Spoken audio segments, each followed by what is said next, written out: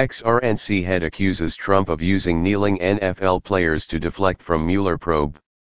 The former head of the Republican National Committee said President Donald Trump sounds stupid when he lectures National Football League players not to protest police brutality against people of color. Appearing on MSNBC with anchor Alex Witt, former RNC Chair Michael Steele explained the reasoning behind the NFL's controversial decision to levy fines if players kneel during the national anthem. The NFL got itself caught up in Donald Trump's crazy world of political gamesmanship, being used as a deflection away from the heat coming from Mueller and Stormy Daniels and other things, he observed.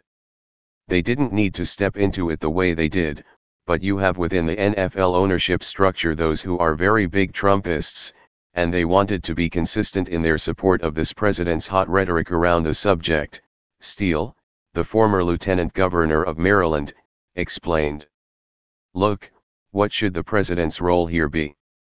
Witt asked. Should he be weighing in at all on this particular issue?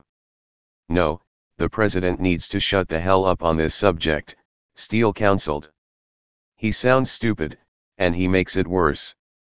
You know, to infer that these athletes, because they don't conform to his conditions for behavior or showing the kind of respect he wants them to show for the flag, that they should leave the country is not only outrageous, it's just lame-brained, he argued. I dismiss it on its face, Steele noted. It's just pablum coming out of his mouth, synapses aren't connecting, words just flow. This was a respectful dissent around an important issue which has seemingly gotten lost, Steele concluded.